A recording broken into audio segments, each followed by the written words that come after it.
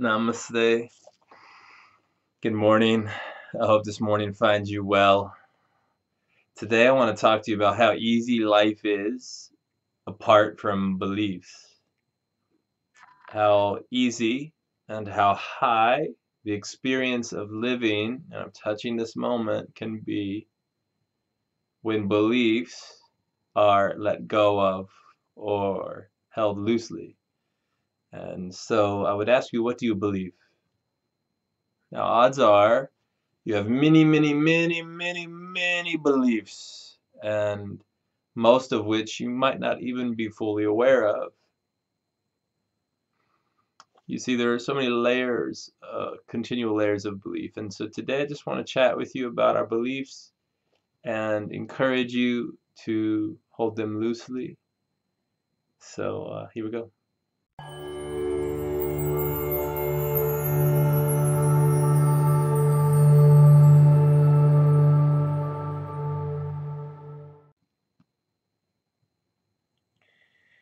In realizing who and what you are, you should always know that your truest self is here and now. That you can't mentally bring yourself or wrap your mind around your truest nature. Let go of your own understanding and in all your ways acknowledge your true nature. But you can't acknowledge it in your own understanding because the mind, especially the linear mind or the unrenewed mind, has a very difficult time even beginning to process, because what the mind likes to do is it likes to take in information and then it wants to grab a hold of that information, and a large bit of that information ends up becoming beliefs. A whole lot of times it ends up becoming a belief structure or system. Now there's place for all of that. We have our bookstores are flooded with self-help books, and there are self-help gurus all over the place, and people are continually trying to help you ascend into the third heaven or into the galactic council, and to better yourself. And to do that, you have to have a certain bit of knowledge, and you have to dot your I's and cross your T's and say this prayer or fast this much or do this thing, and all of it's fine and good. It's all about just energy. Your body is energy. Everything that you perceptionally experience on this beautiful earth, including your own body and mind, are energy. But what are you? Energy doesn't die. So even your body, it transitions, but it doesn't die. Wood, the tree outside, can be cut down, and we call that death, but the truth is it doesn't die. It just transitions into a different form, just like water being boiled or frozen transitions into a different form. Water is never empty. There is no such thing as empty. There is no such thing as full. The truth is we are living consciousness, living nothings, experiencing everything, but we've been blinded by our own perceptions.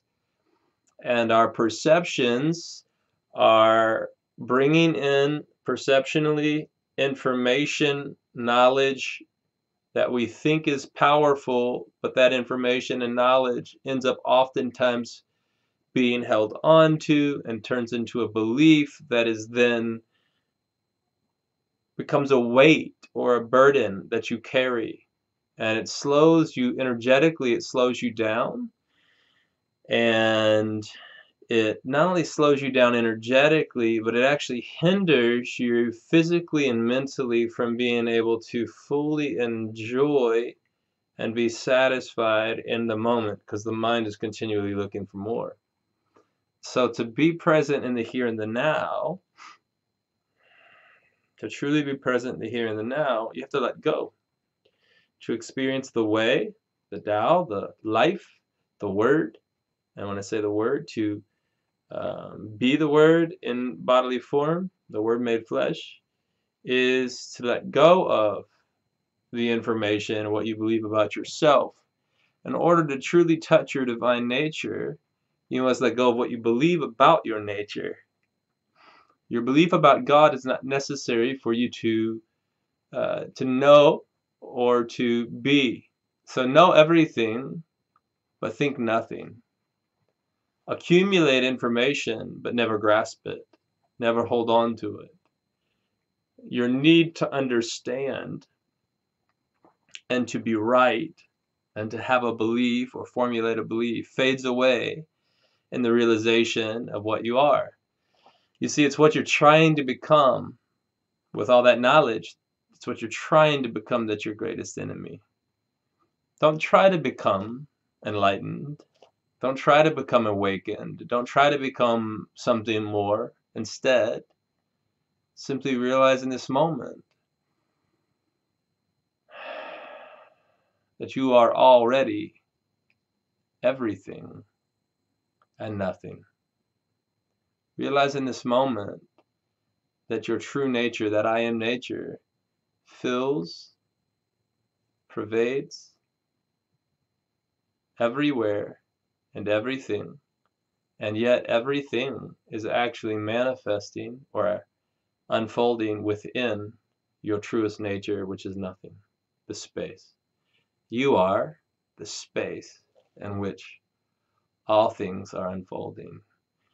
You are the presence in which this present moment is unfolding. And you, in the realization of that, can animate that body and the mental and physical consciousness of that body and touch in that body that moment in a deep and an intimate and a very meaningful way. But this really only happens as we let go of what we think we know, as we surrender what we believe, not as we grab a hold of. So I am not telling you do this and then you can arrive. I'm telling you that you have already arrived, that you are already perfected. It might not be in your awareness, but what's keeping your awareness or consciousness from realizing your perfection is actually your belief that you are imperfect. It's found in the knowledge that you have perceptionally acquired and grabbed a hold of. It's become a belief that says you're imperfect, and that says that you are just this human being in this body, that you are this body. And there's so many things that you're believing that, and it's those beliefs. And biblically speaking, the word revelation means to strip away.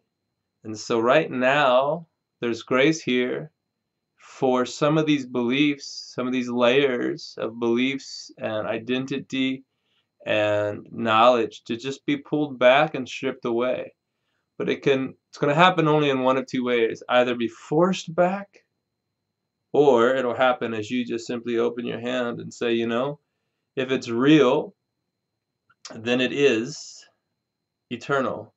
So if it can be burned up in the fire of self-realization, burned up in the fire of revelation, then let it. If it can be stripped away, then let it go. So bring in all the information and knowledge that you want, but you must hold it loosely, or it'll become a burden that you carry.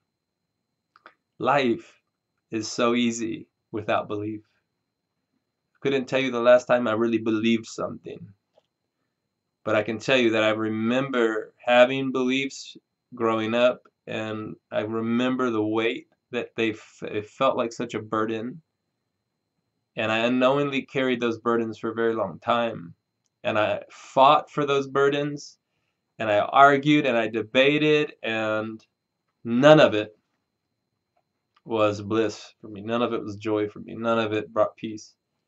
It was only in letting go of those things that I discovered the peace that I was, the joy that I was, the bliss that I could experience in body and mind, and the awareness that could be, and that we all are. I love you. Drop whatever questions you have in the comments below. I want to hear from you. Thanks for watching this video. Talk to you tomorrow.